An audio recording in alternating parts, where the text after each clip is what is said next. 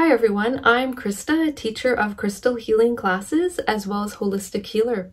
And welcome to my video talking about how to revive your crystals if you feel its healing energies are not strong enough. And this is a very important topic that I would like to talk about. So sometimes when we work with crystals for crystal healing, sometimes we can feel a lot of beautiful healing benefit, lots of positive shifts and changes will occur. We heal, we feel better, that's great. And sometimes when we work with crystals, we might find that for some reason, the healing energy of the crystal doesn't feel very strong. It feels kind of weaker, or we received a bit of healing benefit, but not as much healing benefit that we could have. And why is that? So there are some reasons for that. So when you work with crystals for healing, if you're doing a lot of healing work with a crystal, so let's say I was working with this crystal, doing lots of healing work with it. Let's say I was working with this crystal every day. Now, just like you, if you were to work 7 days in a row and you were working 18-hour days and not having a rest, okay, over time, what's going to happen? You're going to start to feel tired, right? So crystals are the same. When a crystal is doing a lot of healing work day after day, or you're doing a lot of deep healing work with the crystal over time can also become tired and fatigued. And when it becomes tired and fatigued, then it's like a battery. The healing energy diminishes. Okay, and if you don't recharge the crystal to charge up its healing energy to its fullest, brightest potential, then when you are working with a tired crystal or a fatigued crystal, you're going to get some healing benefit, but not as much as you would get if the healing energy of the crystal was really bright, high, and vibrant. So what do? If your crystals are tired and fatigued and are getting a little bit worn out? Okay, so here's what you do. Step number one, the first step, you need to cleanse the crystal. So I have another video on how to cleanse crystals and gemstones that are in depth. So I'll leave the link to that video in the comments below. So that would be the first step, cleanse your crystals. And there are proper ways to cleanse crystals and ways that are not good for cleansing your crystals. So please watch my video on that. I'll leave the link in the comments below. So once the crystal is cleansed, then what you can do to keep its healing energy really high, bright, and vibrant is to place the crystal in the sunshine. And the sun energy, the healing power of the sun, will help to energize, recharge the crystal. Okay, so a word about placing them in the sunlight. Now, if you have a really clear quartz crystal that is water clear, like this one is a water clear. It has absolutely no inclusions. Okay, this one here has some inclusions in the bottom. It's clear in the top, but inclusions in the bottom. If you put the crystal in direct sunlight like that, yes, it will receive the healing benefit of the sun, help to energize it and recharge it, but the healing energy of the direct sunlight could go through it. It's like a magnifying glass type of situation where it could start a fire. So just be very careful with that, especially if you have really a lot of clarity in the crystal. So instead, what you can do is place it in the indirect sunlight. And when you place the crystal in indirect sunlight, it still receives the healing benefit of the sun, and the sun will energize that crystal, helping it to be really strong and bright. However, when you are working with other crystals, such as rose quartz or amethyst, okay, or also citrine, all of those crystals can fade in sunlight. So you don't want to put them in direct sunlight for a prolonged period of time.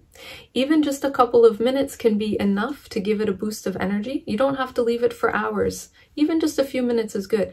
Or if you're concerned about those types of crystals fading their energy, so fading the color of amethyst, rose quartz, or citrine, then put them in indirect sunlight. So that is a way that you can counteract that so that you have the healing color of the crystal gemstone really strong and bright.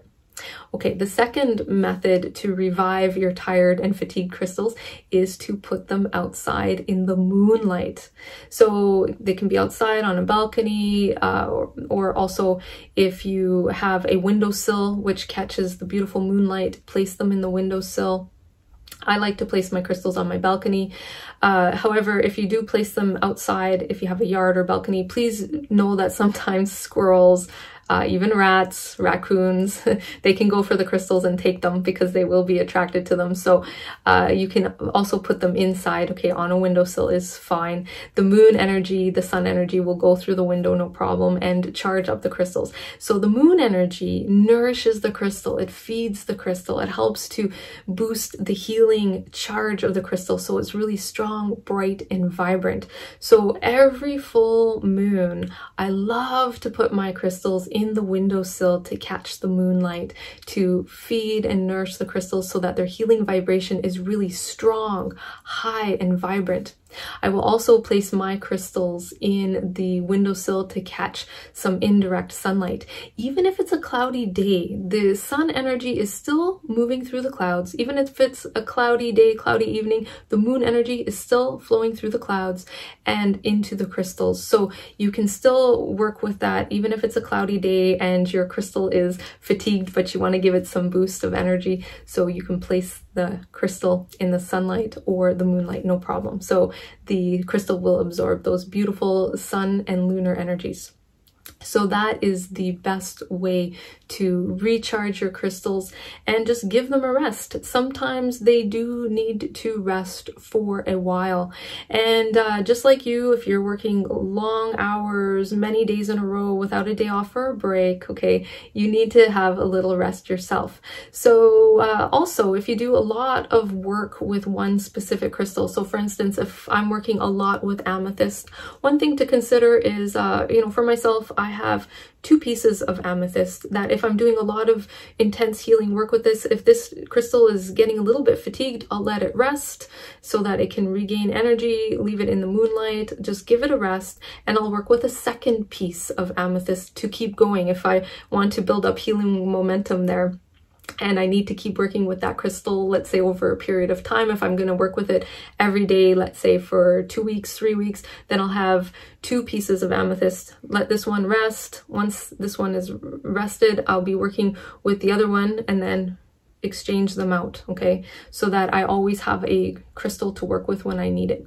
So those are really beautiful ways that you can boost up the healing power of the stones. So I would like to hear from you.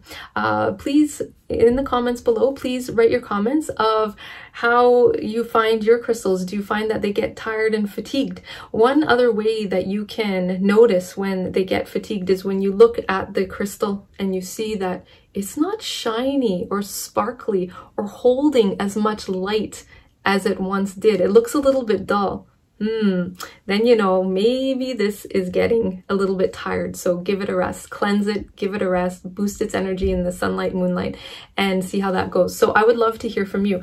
Do some of your crystals not look as sparkly or as vibrant in color as they used to? Are your crystals getting fatigued or tired? And how are they after you try these methods to revive them and boost up their healing energies? I would love to hear your experiences. So please leave your comments below. It will be nice to open up a discussion for that. I would love to hear from you. And which crystals do you like to use most often? I would love to hear about that as well. So please leave your comments there. All right, so I hope you have enjoyed this video. Thank you so much for watching. If you would like to go deeper into the beautiful world of crystal healing, I do offer live and interactive online healing classes for crystals, and I run those on a regular basis. So you can check out my crystal class schedule on my websites, learncrystalhealing.com or kristalyn.ca. Thank you so much for watching. Thanks again, and may you enjoy this beautiful day. Lots of love, light, and blessings to you. And namaste.